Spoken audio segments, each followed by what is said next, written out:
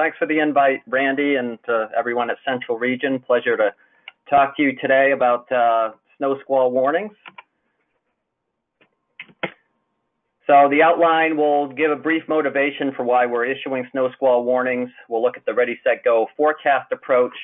We'll briefly touch on the warning criteria and then go through some operational best practices. Obviously, in 15 minutes, there's only so much we can touch on, so I would refer you also to the WDTD YouTube channel where we recorded a couple of training modules that run about an hour and a half and give you a lot more detail on these topics as well. So unfortunately, as Andy just mentioned, there's a long history of deadly accidents with snow squalls.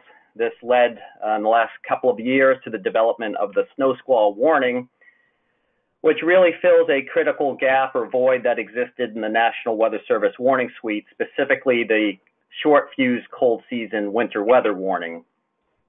I think we're all familiar with web or newspaper headlines such as these, where we get accidents and pileups on interstate highways, especially where the rate of speed of traffic is high. And you can see oftentimes with these events, very little snowfall, but high impacts and injuries and fatalities. So mitigating this is really the primary motivation for the creation of the snow squall warning. This is an event looking back in Loganton, Pennsylvania in December of 2001. There are non-meteorological factors involved. In the Pennsylvania State Turnpike, for example, there's a lot of tractor-trailer traffic, and the road design isn't necessarily conducive to the amount of traffic and the rates of speed that we see, especially when the weather turns bad. So in this particular event, 100 vehicles were involved in a pileup, resulting in 8 fatalities and 45 injuries. A few years later, there was another event that, from a meteorological point of view, was well anticipated. There was an Arctic front with snow showers and squalls that was anticipated more than 2 days in advance. The morning radar depicted the Arctic front and the line of snow squalls, as you can see there on the right. The prefrontal temperatures were generally in the upper 30s, and then post-frontal, the temperatures rapidly dropped into the mid to upper teens. And unfortunately, despite the good meteorological assessment of what was going on, there were once again 3 separate multi-vehicle accidents, including 6 fatalities and 17 injuries. So it was clear many years ago that the notification and the warnings needed to improve in various ways, and it's taken a while, but fortunately I think we're there now in a much better place than we were. This led 2 winters ago to an operational demonstration that took place. The first snow squall warning was issued by the Binghamton, New York office on Groundhog Day of 2018. You can see the radar imagery there of this first event. It was actually kind of a hybrid event that evolved off of Lake Ontario and moved across south central New York. And the demonstration involved 6 WFOs. There were 4 in Eastern Region, and then the White Lake and Cheyenne office in your region were also involved. And the reason for the operational demo was to test the dissemination, make sure that the polygon went out okay to the web pages, that it went okay to the private vendors such as WSI and the other vendors used by the TV meteorologists, just make sure everything was in line. And then we also were able to get some good state partnerships going. You can see on the lower right, the variable message boards.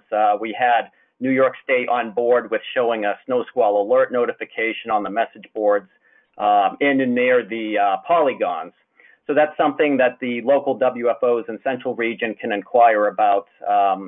Obviously, it's up to the DOTs how they want to display that information or if they want to display it, but certainly you can inquire and see what their plans are as far as that goes.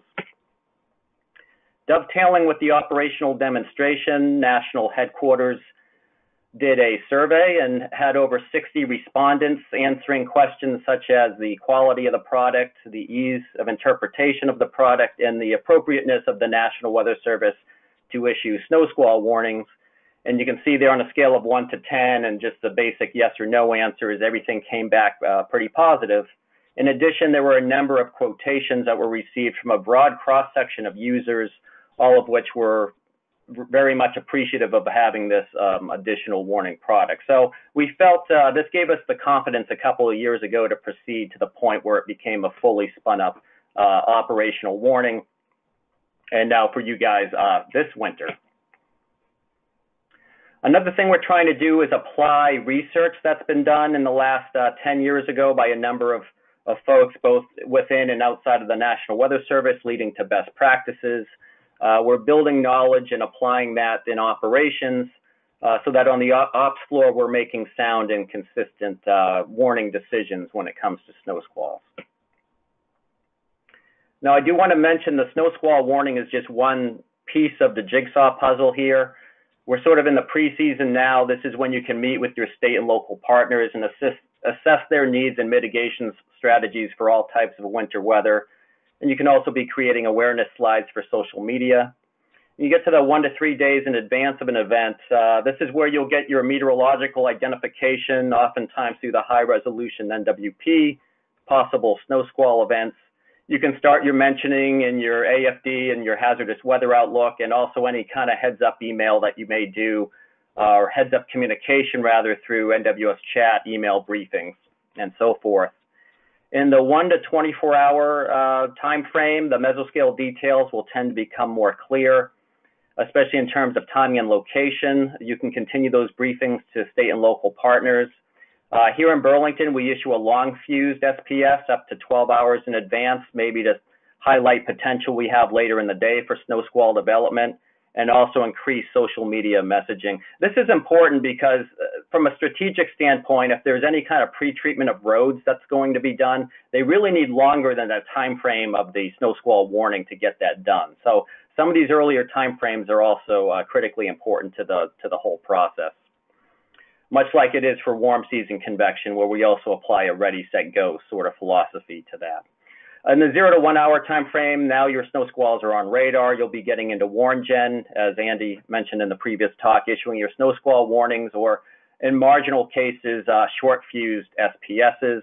And you can have additional communication, of course, through other means. So the directives mention specifically that snow squall warning should be issued when there's radar or satellite indication or reliable reports, say webcams, meeting or exceeding the fact that you have visibility of a quarter mile or less. Really stressing again the sub-freezing ambient road temperatures or plunging temperatures along and behind a cold front sufficient to produce flash freezes. It's really the icy road conditions that result that produce a lot of the high-end impacts that we see. And then gusty winds and blowing snow also being a component of this as well.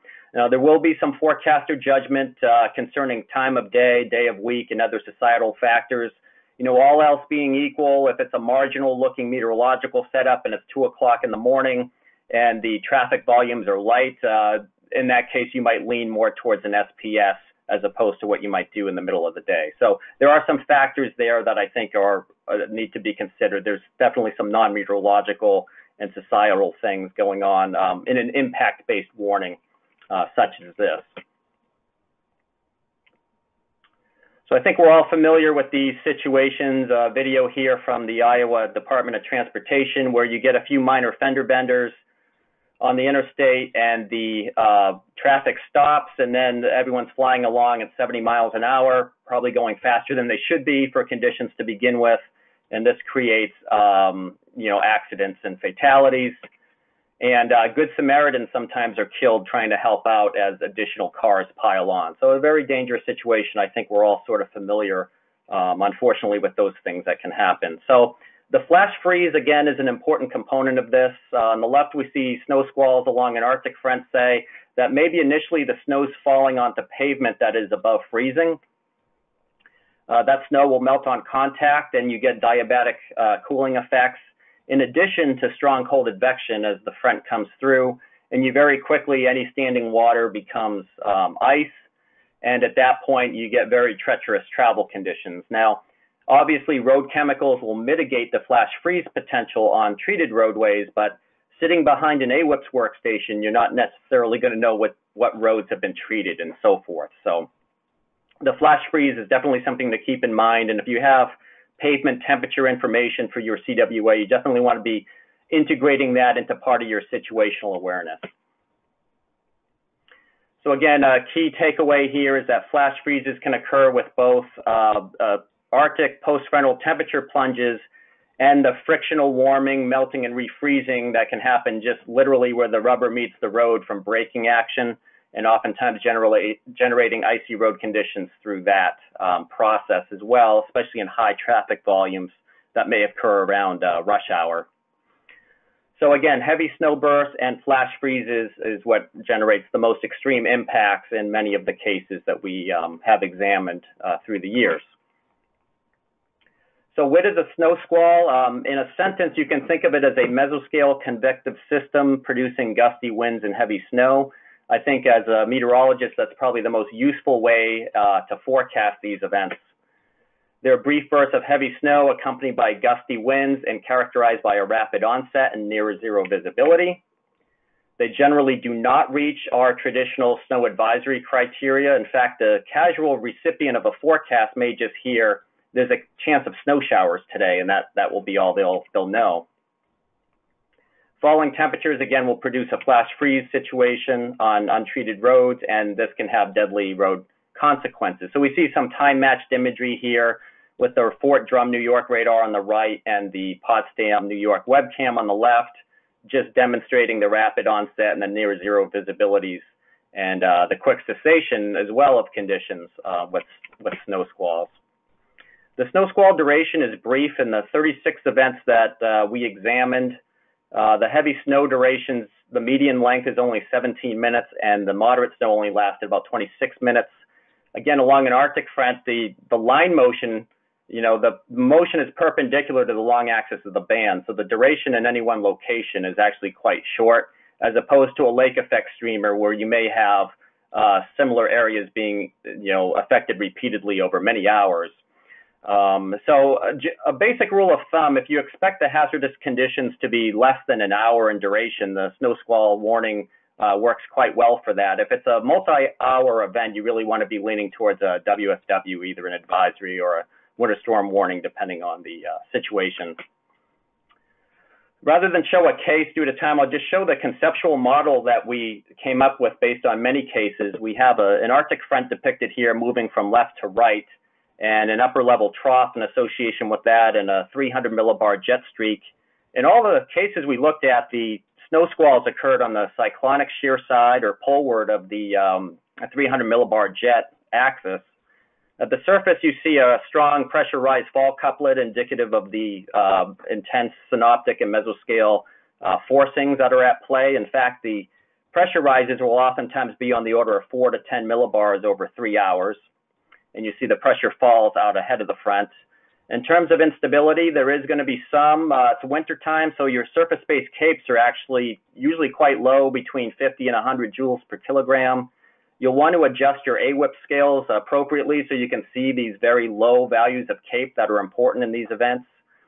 And then you see the frontogenetic circulation that's thermally direct. You have the upward branch where you generally get the 30 to 40 dBz max echoes, and 20 to 30 dBz echo tops extending up to usually around 10,000 feet. I have seen cases up to about 15,000 feet for a max echo top. So they are convective features, but they're relatively shallow compared to what we'd see in the warm season. On the descending branch of the frontogenetic max, you have a moist absolute unstable layer that helps to promote the downward mixing in the falling temperatures. And at 850 millibars, you'll typically see winds of 30 to 40 knots perpendicular to the front on the backside as well. There is a snow squall parameter that we developed in association with our 2014 published work. Just to mention briefly, that is baselined in AWIP's D2D in the volume browser. If you look under the winter menu, you'll be able to find it and display it for any model that you have. The SPC mesoanalysis also has it under their winter menu, and the SIPS from St. Louis University, it's available for the GFS and NAM models under their winter menu. And then we run a local BTV 4-kilometer WAR for the northeastern U.S. That also displays the snow squall parameter. So this can be a useful situational awareness tool. Some work that Dan Thompson and Greg Mann did. There's not a lot of radar guidance available, but they looked at a number of highway pileup cases and determined that in the events that they looked at, the max DBZs were generally between 30 and 35 DBZ. and actually in terms of height was centered usually below about 5,000 feet AGL, again, going back to the shallow nature of these events. As a rule of thumb, if you have a 30 dBz line of snow squalls moving at least 30 knots, you're generally going to get relatively high impacts with that, as long as the road temperatures aren't excessively warm. 30 dBz and 30 knot line motions generally get it done in terms of needing an SQW. I also want to briefly mention GOES 16. We did develop a snow squall color table with Dan Banacos out at CIRA. And you can download this from VLab for your office. It highlights convective cloud temperatures in the wintertime that are useful for tracking snow squalls in the 1 minute data especially. One thing we find with the snow squalls is we get a lot of beam overshoot in between RDAs due to the shallow nature of these systems. So the satellite monitoring does become important, especially as you move further away from radar locations. And in addition to that, the webcams, obviously, in your area would be useful. The future vision, again, the WIA implementation should occur sometime this year once FEMA is done with the IPAWS testing of the 360 character implementation that Andy had mentioned. And in the future, we really want to get these warnings directly to the people that are most at risk, and that is the motorists out there. But at the same time, you don't want folks looking at their phones. So as you get the better integration via Bluetooth and the satellite-based Wi-Fi's, there'll be more and more dashboard displays showing warning information as folks approach the SQW polygons, noting, for example, icy roads and whiteout conditions ahead. We also have winter facets coming that will be probabilistic in nature and hopefully provide adjustable thresholds for where certain folks could decide they want to be warned for something like a snow squall. And the last point I want to mention is we'll eventually have autonomous vehicles someday as well. And that software is going to need to integrate when road conditions are rapidly changing up ahead to reduce accidents there. So there's a lot in the next 5 to 10 years where these warnings are going to be used more and more and integrated more and more into the technology of vehicles of different types. So with that, I will conclude. I'll take any questions now, and our emails are there as well if you have questions in the future. So thanks again for the invite.